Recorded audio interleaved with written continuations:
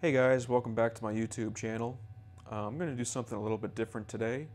So I'm sitting here at my desk and I got my Tele out, and I just want to share some of my favorite jazz chords, and we'll break them down a little bit. I'll show you how I like to use them, and nothing too crazy. I'm not going to go too in depth because I could sit here all day and talk about cool voicings and explore, and the video would just be way too long. So we'll spend a few minutes on each one, just enough for you guys to learn them and get a little bit of an understanding, and hopefully, be able to incorporate them into your own playing.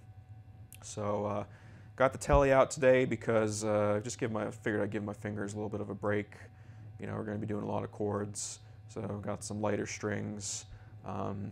Plus it just sounds amazing, so there's that.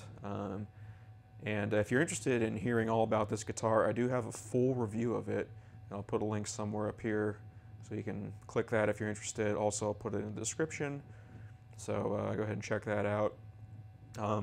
Also, if you're not subscribed to my channel, please do so. And leave a like on this video if you enjoyed it and found it helpful. I really appreciate all the support. And yeah, so these chords are going to be all fretted. We're not going to be using any open strings because I want them to be movable, and transposable to any key. So, and also we're not going to be doing anything that's too crazy, like stretch-wise. I'm not trying to show off here. I'm not trying to make things difficult. We're going to be doing realistically grabbable voicings that are cool and useful.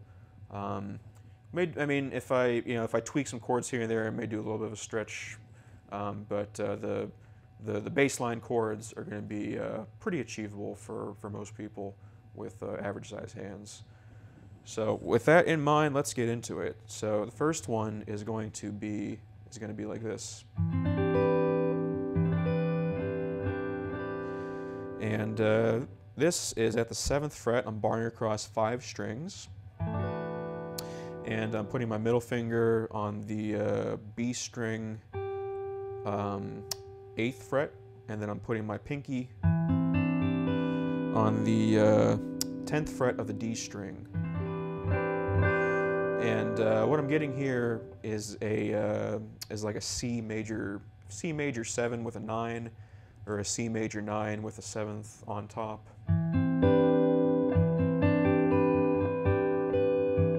First inversion, because we have the third on the bottom.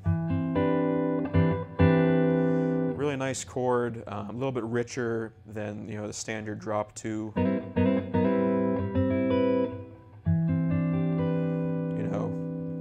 Very nice sparkly chord. If you have a bass player and he's laying down a C, this is a really great chord to play.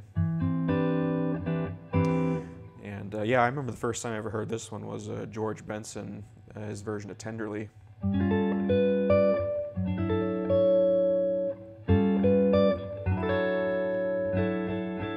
Really beautiful. As soon as I heard it, I figured it out. It was just such a great sounding chord, and I stole that and put it into my arrangement of Tenderly. So yeah. But anyway, back to the 7th fret here, key of C. I'm at the 7th fret just because it's kind of a good sweet spot for this chord, easy to grab. And if we flip gears here and think about this as the relative minor, so we go to A minor.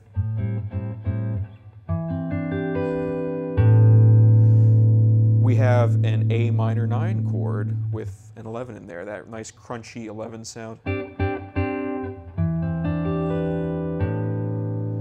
So again, C major, A minor, relative major, minor, you can use this chord as a richer, fuller C major 9 with a 7th on top, or an A minor 9 with a 9 on top. Both are great, and again, a little bit richer, a little bit more interesting than this chord, which if you have any experience in jazz, you've probably played something like this before. Nothing wrong with that one, but you know, if you're just looking for that extra little sparkle, this is a great one. And real quick, if you move it down to the 2nd fret,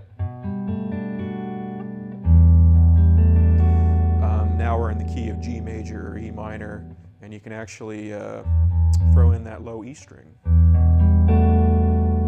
which is really cool. So this is a really great, you know, soloistic chord. You don't need to rely on your bass player. Nice full six string, you know, nice full 6-string voicing.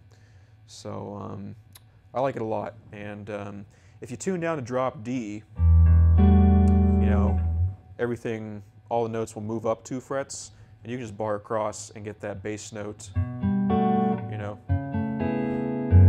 you can get that bass note all over the place.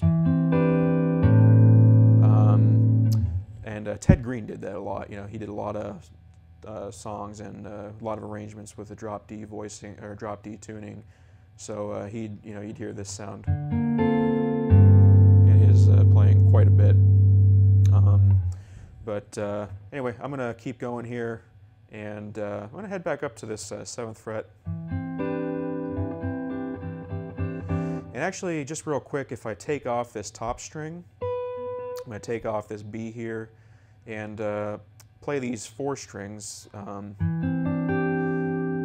left with a kind of a cool sounding chord, and it's really what this is a couple ways to look at it, but we're gonna first look at it as a C add 9 with first inversion C add 9 chord. And we kind of had like a major 9 sound before, so we just take away that major 7, and we're left with a C add 9, just like our good old cowboy, you know, open C add 9 chord.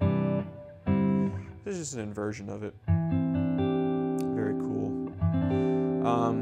You can also look at this as like an E minor 7 with a sharp 5, because you have like your minor 7 voicing right here, and then I just move that 5th up 1 fret, 1/2 step. So there's a couple ways to look at it. It's got kind of, you know, you can use it in many ways, and because of that, you know, because it's kind of got this vagueness to it, back at Berkeley, you know, Mick Goodrick used to call this chord Fred, and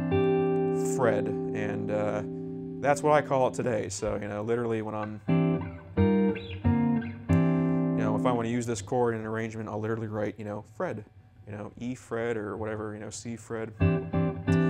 But it's kind of the idea here is it's really just a cool contemporary sound.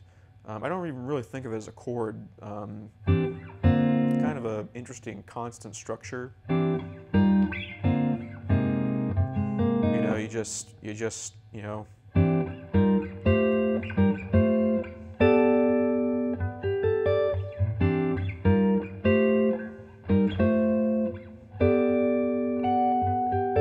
Sorry, I threw that major 7th in there, but yeah, it's just an interesting sound, you know, to kind of help you break out of some particular harmony. That's typically how I use it if I just want to go outside, you know.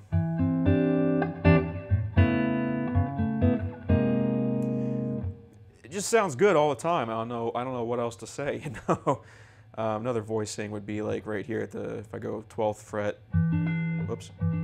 Just typical minor 7th, E minor 7 there. Take the B string, sharp that 5th, and then just move it all over the place. You know.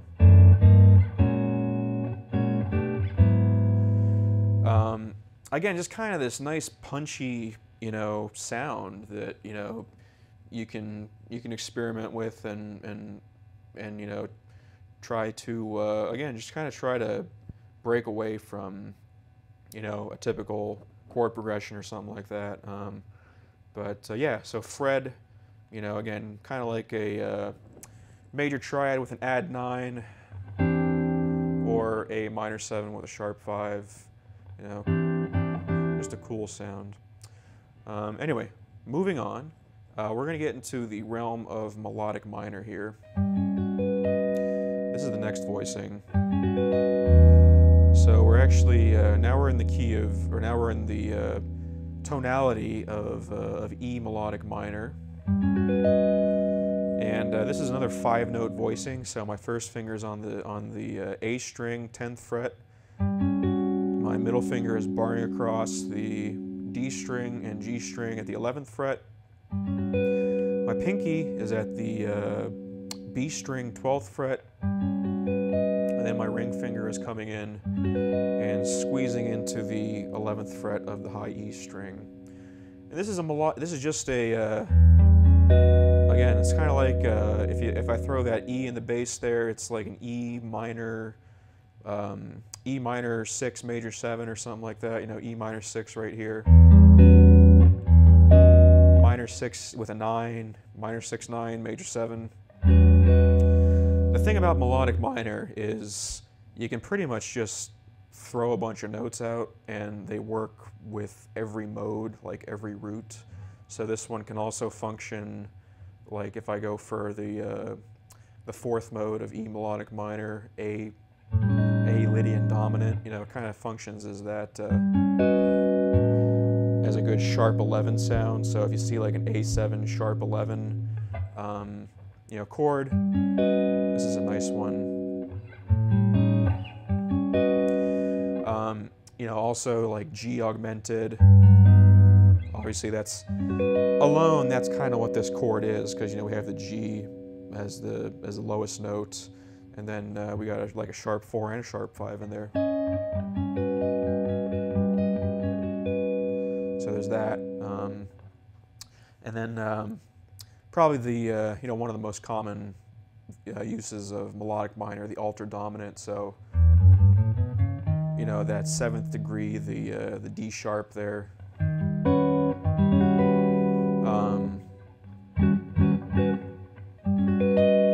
It's just a great like a D sharp 7 altered chord, or you know, E flat, however you want to look at it.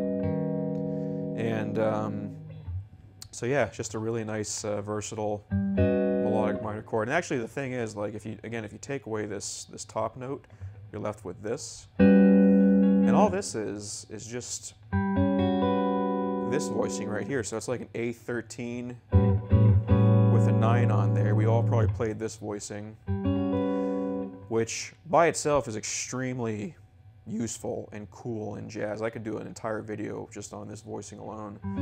It's another one of those that has, like, you can look at it as, you know, a number of different ways. You know, you can call it a couple different things, but anyway, all we're doing is we're just moving that over a set of strings. So now we have room for one extra note. We're putting that really colorful note on top.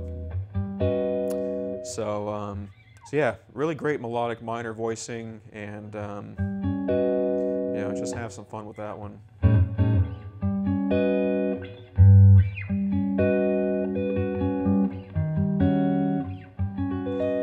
And actually, if we, I'm going to move this down to the, this is now, my first finger's at the 4th fret, same voicing. It is possible to kind of get like that altered dominant sound, like the root on there. So I'm actually changing this a little bit. I'm taking that top note, I'm moving it up 1 fret, so now I just bar my pinky across. And now I have my middle finger free, and I'm putting that root on the bottom. So this chord is an A sharp 9, flat 9, flat 13. Almost every tension, every altered tension in there. It's really great for harmonics too. But I move this note on top up 1 fret because I don't really want to double that root, and I can be a little more colorful. Get that flat 9 on there. That gets to be a little bit too high. I don't know. I like this voicing a little bit lower. So, melodic minor, really cool. We're going to come back to that a little bit later. But Moving on, here's a Kurt Roswenwinkle voicing. Now this is particularly interesting because it's a nice, rich, major voicing with the root on top, which is kind of hard to find this low on the guitar. And I went to a clinic of his many years ago, and somebody asked him about chords, and he kind of went on a little bit how he likes to view chords, and then he ended with saying, like, and here's one of my favorite chords. And he said, this is just a major seventh with the root on top and the seventh on the bottom, or something like that. And yeah, so if we're in the key of D flat here, well, first of all, the notes are, my pinky's going to be at the 4th fret of the low E string, 6th string. Then my middle finger is barring across the 3rd fret of the A string and the D string. My ring finger is on the 3rd fret of the G string, and my first finger is on the 2nd fret of the B string. So again, if we're in the key of D flat, if we think of it this way, we do have that root on top, and that major 7th is closer to the bass. Kind of a real thick sounding chord. The 5th is on the bottom, and typically, like, this interval, minor 9, is a big no-no, but for whatever reason, in this case, it just sounds good. Again, it's an interesting way to voice the root on top, especially if you're doing a lot of chord melodies or anything like that, and whenever you get down here, you're trying to resolve to the root in this range. It's a little bit tricky because everybody has that, like, 6th voicing, which is fine, but it's it just gets so bland after a while after you use it dozens of times. But this one's really nice. I like it a lot. Nice way to end a song, or just throw it in whenever you need to. Give that richness, and that root on top.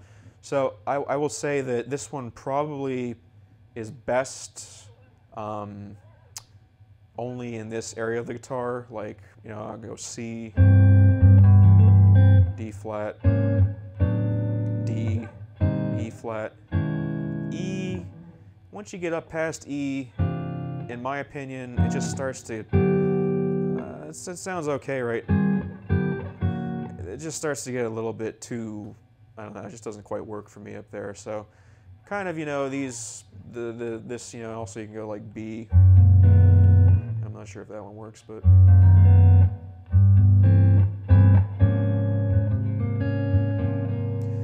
So just in this lower range, when you get those, if you need to voice a root on top, that's a good way to do it.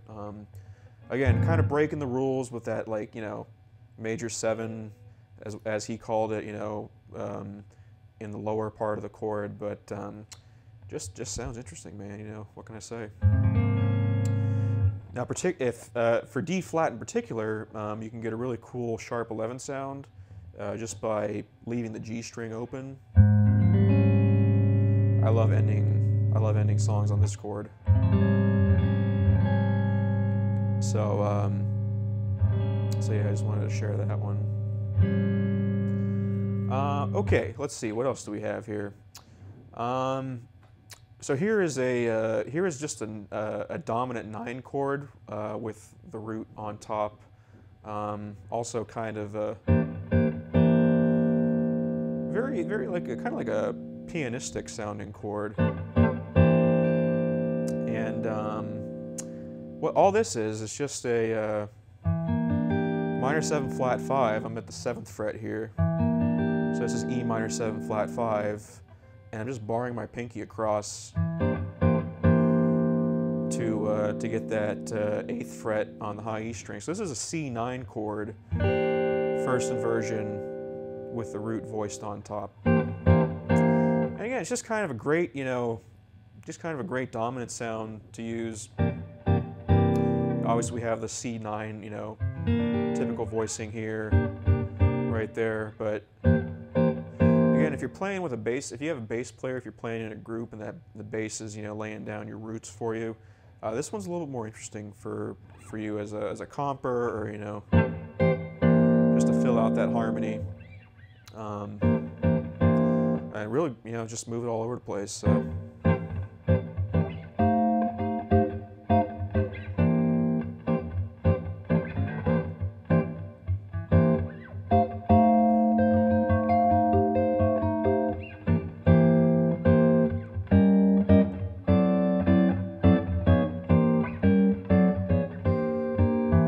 I like this one a little bit better than, this is a slightly different chord, but like a 13. I mean, I like to mix it up, but you know, a 13 chord, another dominant sound with the root on top, but I don't know, just a very nice, smooth sound to this chord. Another way to voice, you know, like a 9 chord with a root on top. This one, but this one's kind of a little bit funky. I don't necessarily, it might clash a little bit in some areas, but this one just, again, it's just so smooth. So, again, just a regular old E minor 7 flat 5, which, you know, if we chop off the root from the bottom, a C9 chord, just take off the root. All we're left with is E minor 7 flat 5. And now I'm just going to put that root on top. So yeah, nice dominant 9 chord there. And kind of along those lines, you know, this whole voicing here, you know, with the E minor 7 flat 5, this voicing actually right here is pretty much the same, is exactly the same right here, and all I'm going to do is put that C right there. Now I'm barring across the 7th fret, and I'm getting this exact same voicing here.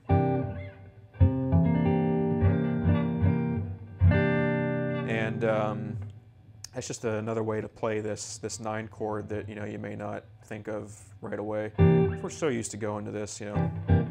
But, you know, another option is here. And following up, or keeping this voicing in mind, now what I'm going to do is I'm going to sharp that. I'm going to do a sharp 11, so like a C9 sharp 11. So I'm going to move this G down to F sharp. And there's this chord just voiced over, starting on the 6th string. And that's just another option for that. Now again, I'm going to chop off this root, and now I'm going to add this 13 on here. So this one, again, we're getting into the realm of melodic minor. So these melodic minor voicings, again, pretty much have every use within the tonality of melodic minor. So, you know, in this case, we're thinking that this is like a C, you know, sharp 11 with 13 on it. C Lydian dominant is from G melodic minor. So there we go. There's, oops, sorry, there, yeah. So this is just a really interesting voicing. Now I'll admit this one is tough for me to grab on the fly. So if I use it, it's probably going to be in an arrangement, you know, that I practice and rehearse. I don't necessarily have the best luck getting this one, you know, kind of, you know, off the top of my head. But again, just the way I'm voicing, the way I'm playing this is my middle finger is at the 7th fret, and it's actually barring across a couple strings. My pinky, and this is on the A string. My pinky is here on the D string at the 8th fret.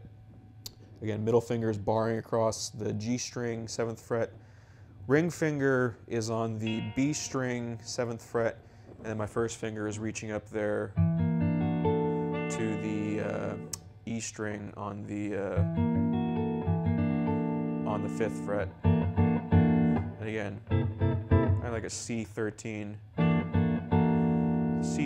13 sharp 11. If we kind of just go, think about G melodic minor, it works with pretty much any root, like a B flat augmented sound, augmented major 7, F sharp, altered dominant. That's not quite as good as other ones, but yeah,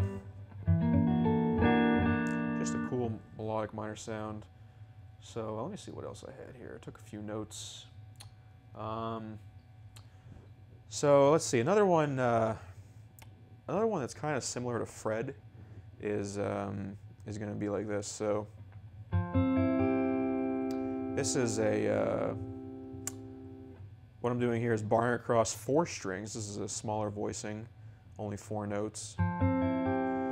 And 3rd fret, barring across 4 strings. And then my ring finger's at the 5th fret of the G string, my pinky's at the 5th fret of the B string, and I get this cool sounding chord. Now what this is, the way I'm going to think about this is it's a C major triad with an F with a 4th somewhere in it. And when I take the inversions, obviously it moves around. It kind of sounds, each of these have different sounds, but here's my C major triad right here, F on the bottom, and again this has many different, depending on your perspective, depending on the context of the song, this can be called many different things. I put it like a D in the bass. It's kind of like a D minor 9 with an 11. G in the bass, it's kind of like a G 13 sus or something like that.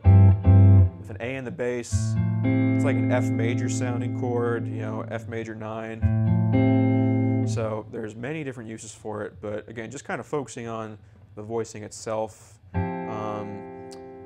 This is really what I would consider like a Berkeley voicing. Back when I was there, everybody, all the cool players were using this, were overusing this really. It's just, taking some inversions of it. This one's a cool one. A little bit of a stretch there, but here's my C triad. I put the F right here.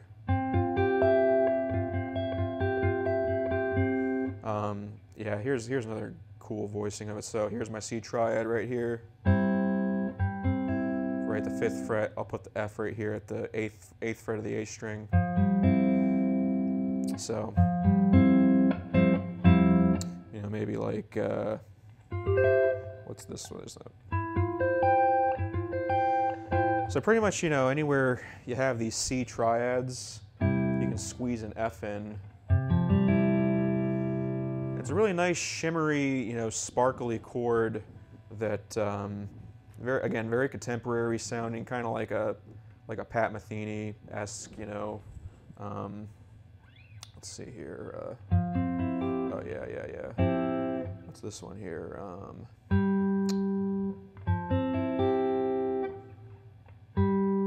What would this one be here? So yeah, that one's a little bit tricky to grab. Actually, I can go like this.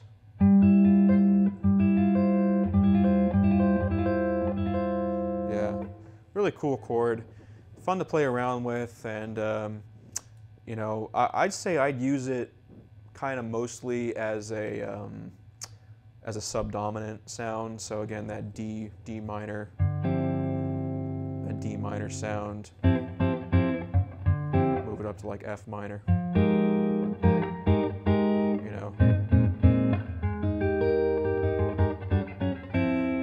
Another one, again, just like Fred, works well with like a constant structure, type thing, so you can experiment.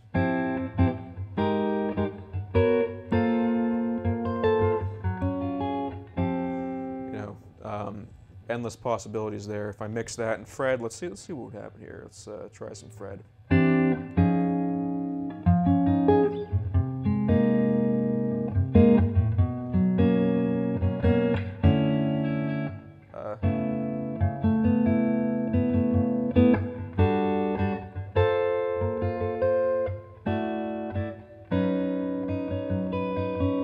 I don't know, you know, we'll see. And